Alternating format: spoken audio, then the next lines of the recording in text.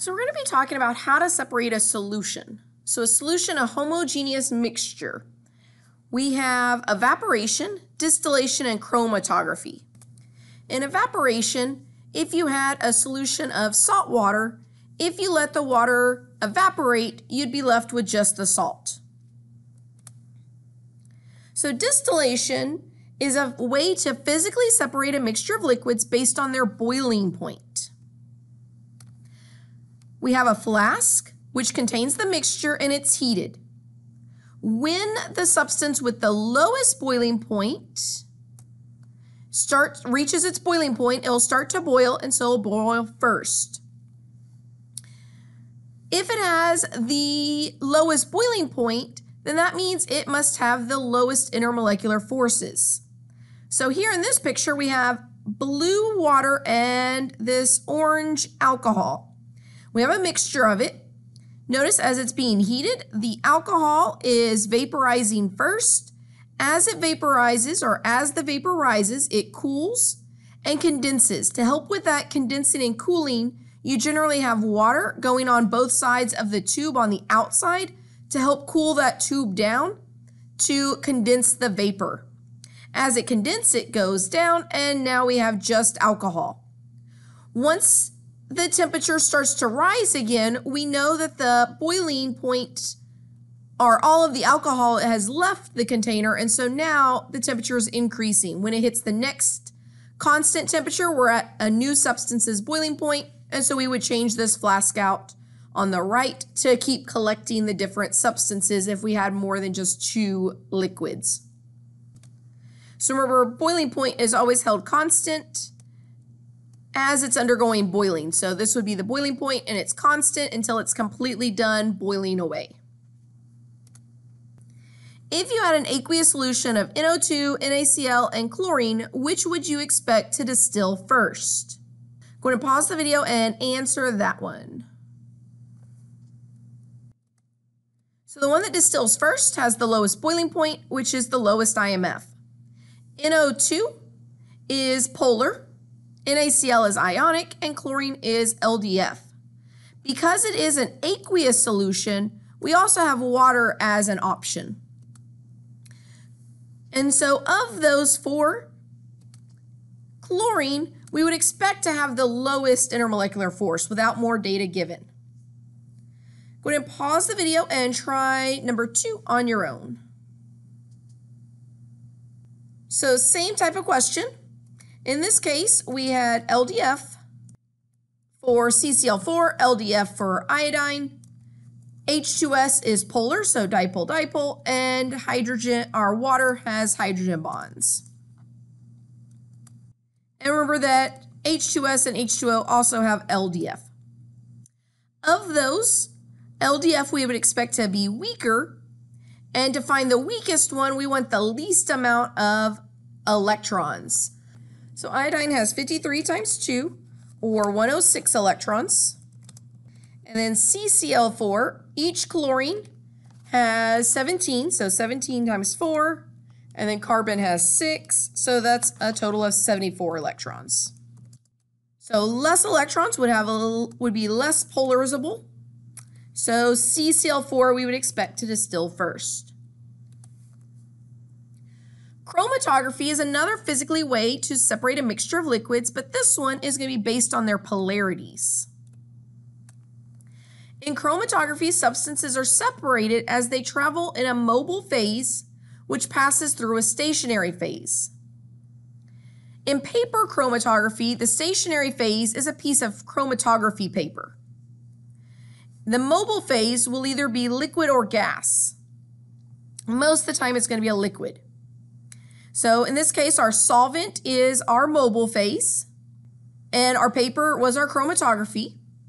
And the overall separation depends on how strongly attracted the chemicals are to either the mobile phase, which is the solvent, or the stationary phase, which is our paper. So the substance more attracted to the solvent will travel the furthest up the paper. The substances that are more attracted to the paper will not travel as far. Generally, the paper will be one polarity and the solvent will be the other polarity. So if we're using water as our solvent, it would be polar. We would want to use a non-polar paper.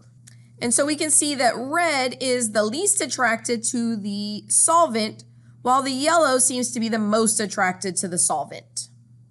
So when performing a chromatography experiment, these are your steps. You're going to get a very small amount of the solution that you're trying to separate, and you're going to spot it on a strip of filter paper or chromatography paper and allow that to dry. So here's our strip of paper. Notice that our test solution is just one little dot a few inches or centimeters above the end of the paper. Then the strip is vertically placed into a jar containing a small amount of the solvent. You want to make sure that your solvent line is below the line of the solution. We want that solvent to go up the paper some, hit the dot, and then start to separate. You don't want the dot in the solvent or it's going to start spreading into the solvent. So as the solvent is drawn up the strip by capillary action, it dissolves the sample. The various solutes have different affinities or attraction to the paper and to the solvent, and thus they can be separated as the solvent moves up the strip. Once it's done separating, you need to pull the strip out before the solvent front reaches the top of the strip. So here's the solvent front. So it's going to be, you can see the liquid traveling up the paper. You don't want the front to go all the way to the very top because you want to see how far that solvent traveled. So always stop it before it reaches the very end of the paper. So then we record the distance that the solvent traveled. So here was the initial position of the solution. So we start with that line that we started at, and then to where the solvent front was.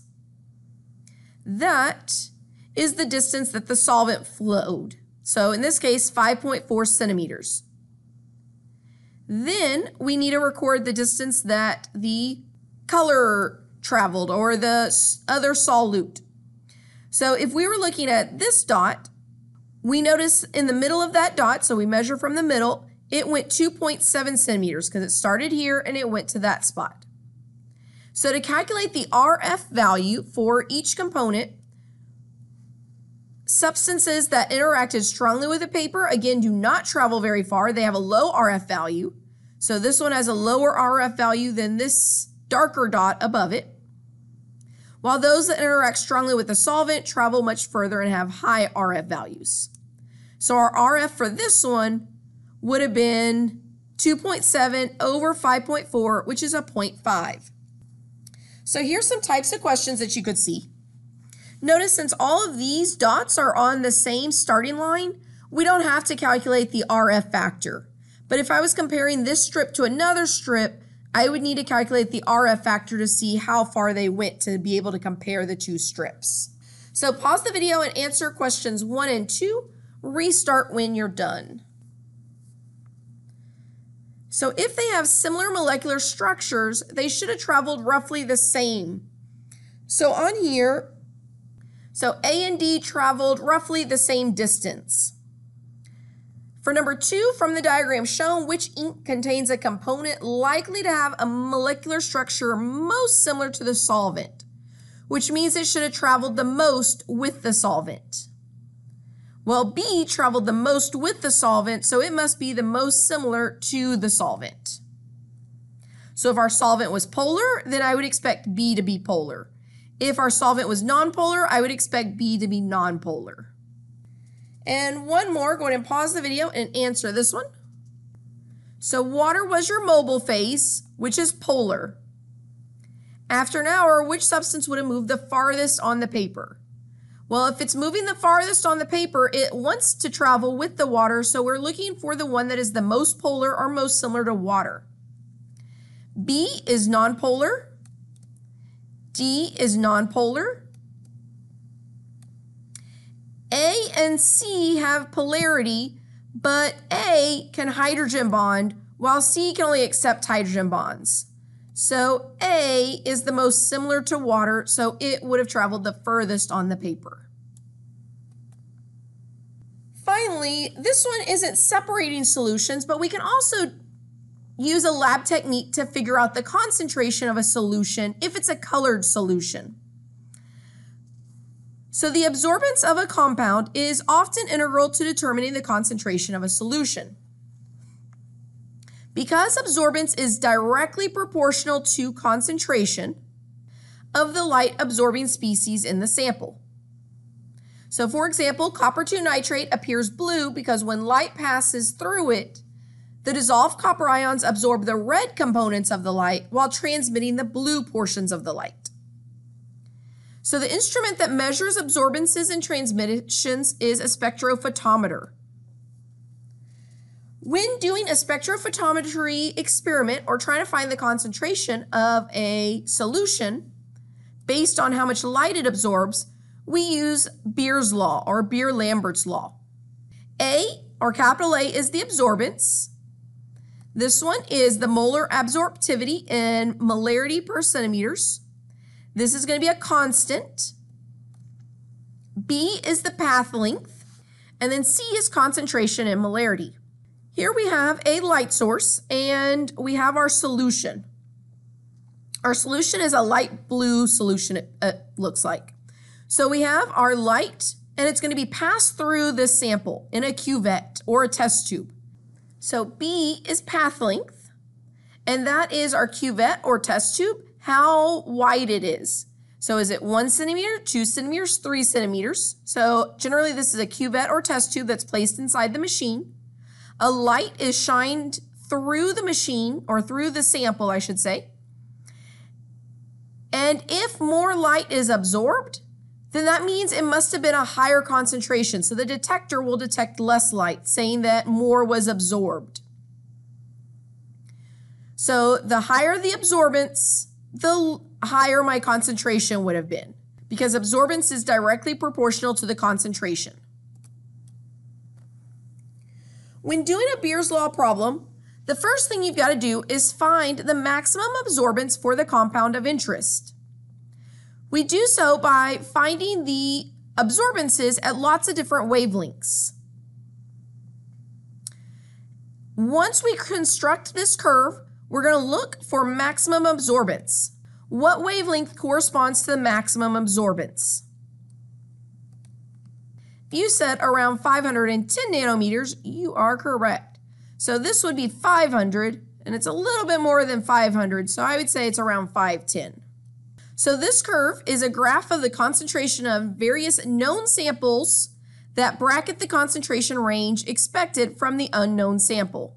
So when creating this curve, we would have one concentration and we would measure that one concentration at lots of different wavelengths to find the maximum absorbance. Then we would make this Beer's law plot. To make the Beer's law plot, we have lots of concentrations. Let's say that we think that our concentration may be between 0.2 and 0.4. Then we have lots of concentrations around that, and then we plot the absorbances of these known concentrations. So we bracket the concentration range expected for the unknown sample and get all of the absorbances. This curve will then allow an unknown sample to be analyzed. So on the y-axis, if you notice, we have absorbance. And then on the x-axis, we have concentration in molarity. Once we've got all of our plots of concentration versus absorbance, we're going to make a line of best fit. This is our line of best fit here. Once we have our line of best fit, then we can plug in the absorbance or concentration that we don't know. So we put in our sample, we get its absorbance, and then we can solve for concentration. Because we would know absorbance, which is our y, and we'd be solving for this x here. So what happens to absorbance when a solution is diluted? So if we have a weaker solution, will more of the light be absorbed or less of the light be absorbed by the particles? Go ahead and pause the video and write down what you think. So less light would be absorbed by the solution, so absorbance would decrease. What would happen to the absorbance if a colorless solution is used? Again, our particles have to block the light going through it. So if this is a colorless solution, then the light will just pass right through and none of it will be blocked. So this would be a useless technique if we had a solution such as sodium chloride and we were trying to figure out what molarity we had, because all of the readings would read 0. So none of the light would be absorbed. It would pass straight through, so absorbance would be 0. So we can only use a spectrophotometer when we have a colored solution. So think about what would happen to the absorbance if that cuvette had a fingerprint on it. So if this cuvette has a fingerprint on it, what do you think that's going to mean in terms of absorbance of the solution? Pause the video, restart when you're done. So if a fingerprint is on the cuvette or test tube, it's going to scatter the light more than if there was no fingerprint there. So if some of the light is being scattered before it even reaches the solution, it's going to appear that the solution absorbed more than it actually did, so less will be reaching the detector. So the light would scatter when it hit the fingerprint, so less light would hit the sensor.